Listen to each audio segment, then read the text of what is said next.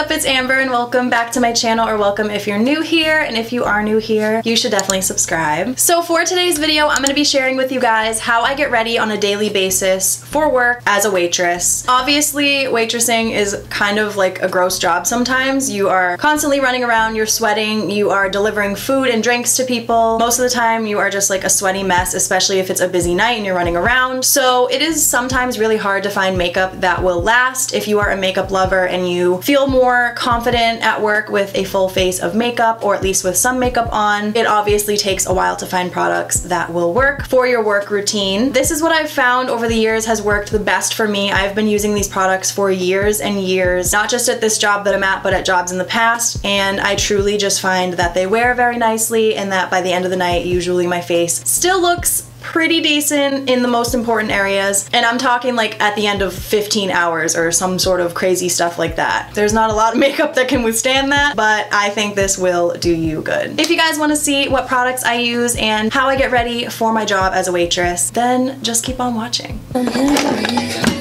Motherfucker.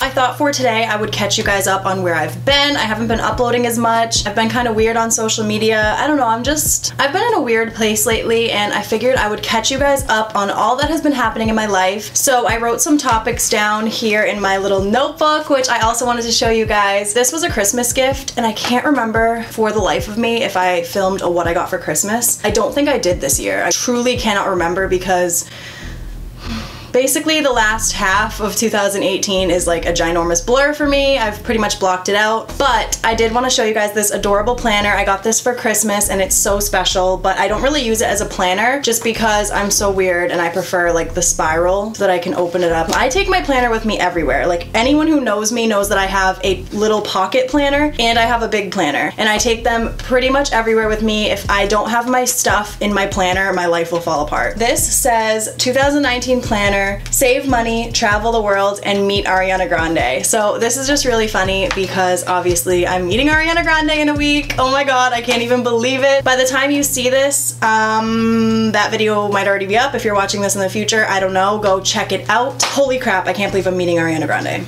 Anyway, so I have some topics written down inside of here that I want to talk to you guys about. All right, so let's dive right into the makeup. The first thing I always do when I'm getting ready for work is I use my simple micellar water, and I put it on a cotton round and I just lather it all over my face. And I do this mostly just to get anything dirty out of my skin, like any oils, any dirt, anything that might be stuck in my skin from the night before, because usually when I'm going to work it's in the morning, so this is normally like how I start my day. And also I do this to keep my skin moisturized because this is so good for making my skin feel hydrated and amazing. And also let's talk about the elephant in the room.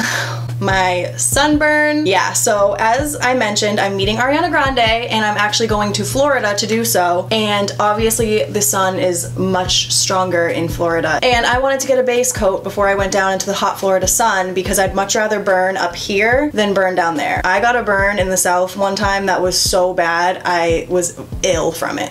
So never again. That is why I am extremely red. That's why I'm wearing this off-the-shoulder top, just because my shoulders hurt. Okay, so I'm first gonna be priming my face with this e.l.f. Poreless Putty Primer. This is the primer that Jeffree Star raved about in his full face of e.l.f. video, and this thing was sold out everywhere for so long, and I finally got my hands on it. I have been using it quite a bit lately. I've especially been using it before work. I find that it has been amazing. It's been keeping my skin looking real nice, and I've also been having issues with my pores on my nose here. I noticed that like makeup tends to cling in my pores around my nose, so I've been trying to put this especially in that area, and I have found it has been really great so far. First thing on my notes for where I have been is I got in a car accident. A lot of you guys follow me on Snapchat and have kept up with my car accident dilemmas this year. I've been in 3 car accidents this year. I am so embarrassed to say that out loud, but none of them were my fault. I got hit twice by another car, and then this third accident I hit a deer. So I guess it technically is my fault, but like the deer was in the middle of the highway and I could not slow down, and it just was like awful. That really sucked. My car has been in the shop for like 2 weeks. I miss it so much. I just can't wait to get it back and be driving my car again. My dad is so nice to let me use his car every time mine's in the shop because my dad is a mechanic, so there's always an extra car laying around at my house. Thank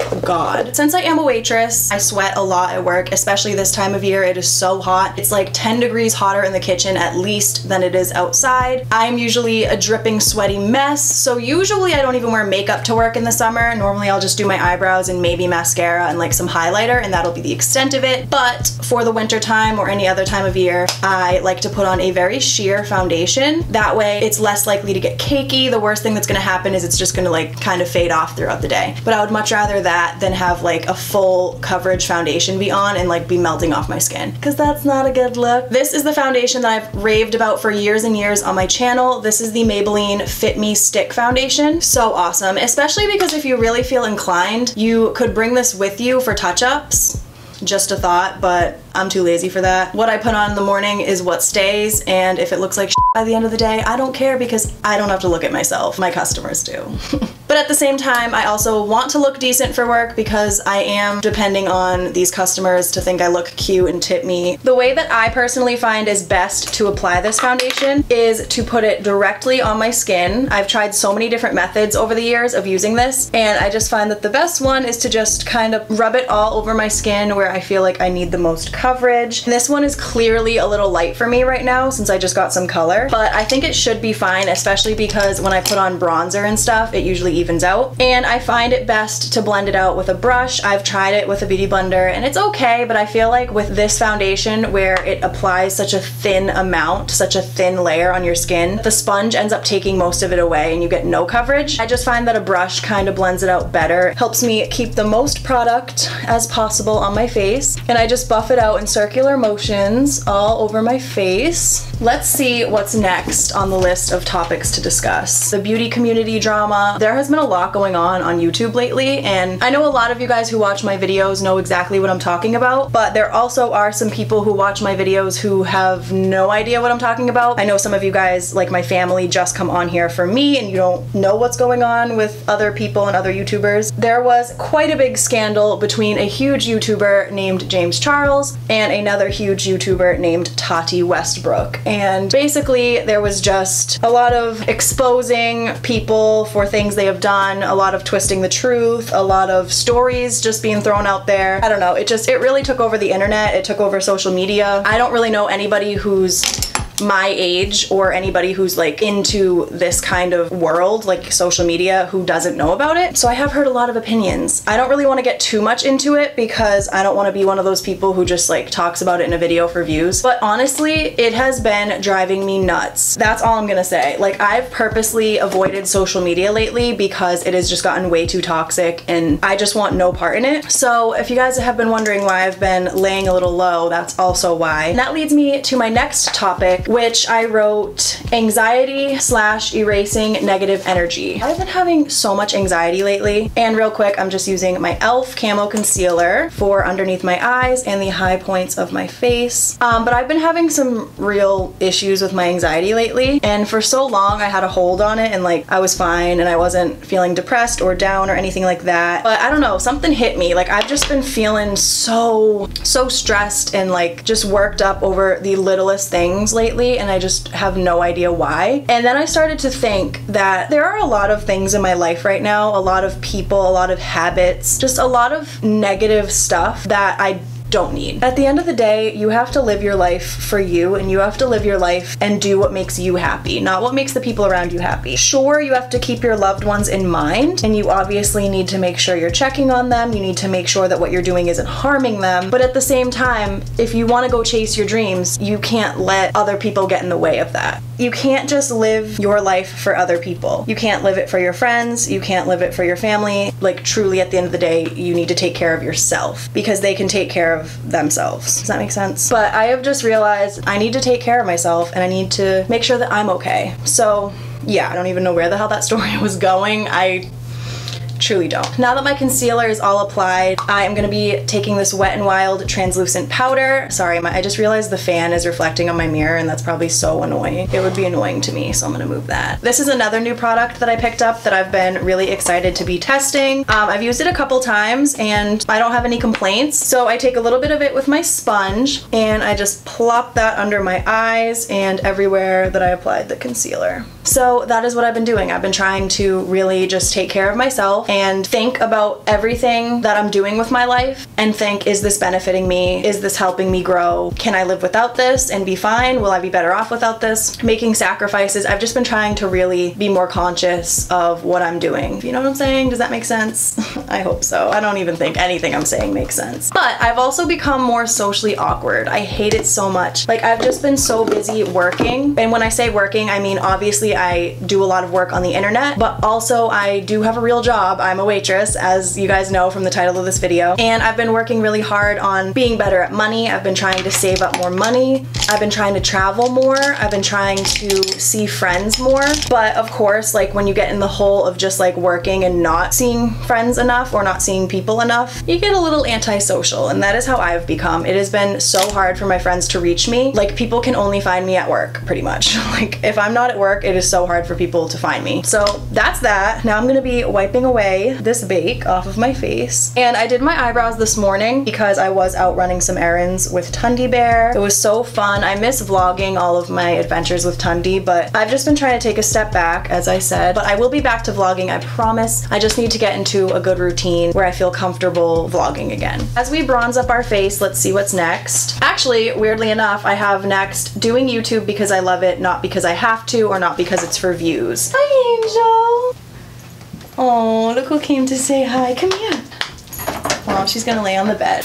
So continuing on that subject, this whole drama, I guess, in the beauty community really made me realize that I love making videos. I love sitting here and talking to you guys, obviously, but like what goes on behind the camera is truly my favorite thing in the whole world. I love literally sitting in front of my computer for like 12 hours straight, like staying up all night long to edit a video that I love so much, and then just seeing the product at the end, like seeing how the video looks at the end, and then seeing people watch it. Like when people send pictures of themselves watching my videos, oh my god, it literally makes my heart melt. That's why I do it. I do it because I want to be that person for other people that I needed when I was in a low place, and that's when I turned to YouTube and I found certain YouTubers I loved, and it helped me get through a lot. I learned a lot from YouTube. I've grown up with certain YouTubers. They've taught me things. I've learned from their mistakes. I've been watching YouTube and I've been a part of YouTube for a long time. And a lot of people don't realize that. At the end of the day, I do YouTube because I love it, not because I'm trying to chase clout, as a lot of these young kids are saying these days. Not because I want followers, not because I think it's cool, not because I think I'm gonna be a millionaire someday. None of that even crosses my mind on a daily basis. It's simply, I get excited because I'm like, oh my god, what could I film today? Because I want to. If I'm ever sad, if I'm ever having difficulty getting out of bed, today it was a little tough to get out of bed. I was having a day. I was thinking to myself, you can film yourself getting ready for work and like catch up with your subscribers and your friends, and it'll be so awesome. And that's what got me out of bed this morning. I got up, I ran my errands so that I could come home and film and talk to you guys. I've actually had so many people in the time that I've done YouTube reach out to me and tell me that your videos help me so much when I'm sad. Your videos are what helps me get through my bad days, or like my friend Kelly even told me she used to watch my videos at the gym, like it was what helped her get through her workout. And I was like, girl, that is so nice that people fit my videos into their daily routine. So thank you. If you're one of those people, you know who you are. And even those who don't comment, who I still see liking my stuff, sharing my stuff, I still see you and I love you, so thank you. So now that I put on probably way too much bronzer because I was sitting there talking for 10 years, I'm just gonna contour my nose really quickly. Now that we are bronzed to the gods, and by the way, I was using my L'Oreal True Match powder in the color Not Poudre, Cappuccino.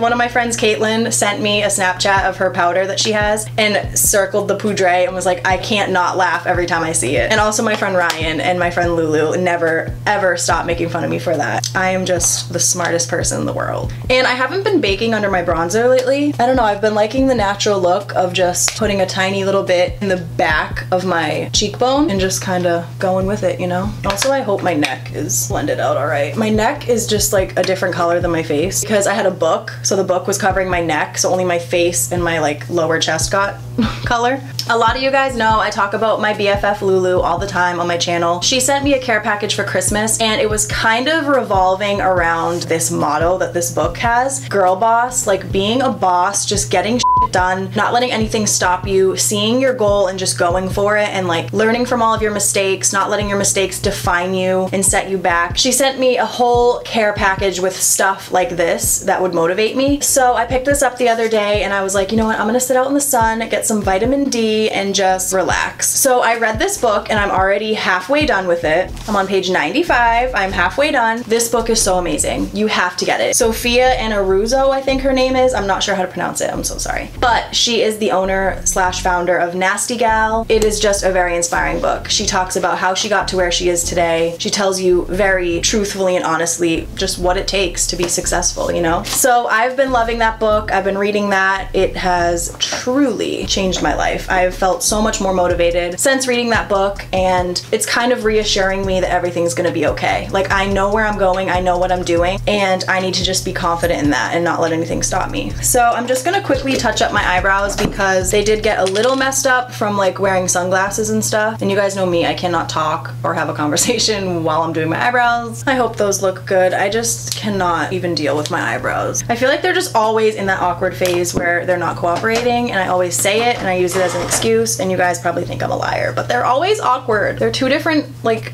styles and I have to make them somewhat match. It's a challenge. We are nearing towards the end of this makeup routine. It has been pretty easy so far, right? And we look snatched. We look like we're about to go on a date, but really we're gonna go to work and make that money. Next, I'm gonna be applying some blush to my cheeks. I prefer to wear a cream blush when I'm going to work just because I feel like it is just better. It sticks on your face. I don't know, just creams I feel like hold better, especially when you're sweating. I love a good cream blush. And this is the Maybelline Dream Bouncy Blush. I don't even know if they make these anymore. I am so sorry. I have not bought a new one of these in so long because they last forever. Like, the tiniest bit of product goes a long way. And it just gives me like some healthy color. And I like to put a little bit on my nose too. I love a little bit of a pink glow. So this brings us to the last topic of discussion in my planner, which is meeting Ariana Grande. I am gonna be meeting her a week from tomorrow. That is today as I'm filming this. Of course, by the time you see this, it might be closer. It might have already happened. I don't know. Check out my socials if you want to stay up to date with that. So I'm going on a little vacation, and on my vacation I happen to be going to meet Ariana Grande, and I'm so excited. Holy crap. Like, if you guys know me in real life, you're gonna be making fun of me so much when I upload that video because your girl's gonna be losing her shit.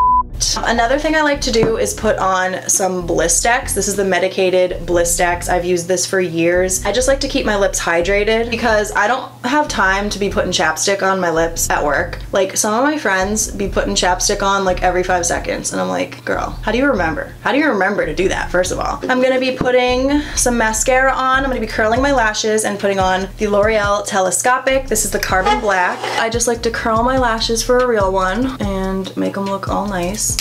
Ugh, I don't want to go to work. Oh, I'm so excited. I leave for vacation in 5 short days. So freaking excited. I can't even believe it. I will be sure to be vlogging the whole week for you guys. I'm also meeting one of my best friends, Ryan. He is coming to the concert with me, and I am so pumped. We are gonna legit scream and cry to Ariana Grande's songs together, and I just can't wait. As far as meeting Ariana, I try not to think about it too much. Like, I think about it, but I try not to think about the actual moment of meeting her because it makes me want to hyperventilate, just because it was so expensive, this whole meet and greet, and I just want the experience to go really well. I've met a handful of celebrities at meet and greets, and I know how it goes. Like, you literally have to take the picture and leave. It's just how it is. You can't sit there and have a conversation with every single person. And I'm not saying that like the money is worth that at all. I'm not saying that. I chose to spend this much money on it. Sorry, I'm having difficulty getting this freaking thing. But I do know that I need to make the most of it. I'm just trying to think of what I can say that like will make her remember me, you know? Because obviously some people just go in there and like cry, which is fine. Like, you gotta do what you gotta do. Some people are just really emotional like that. But I want to actually say something to her. Like, I wanna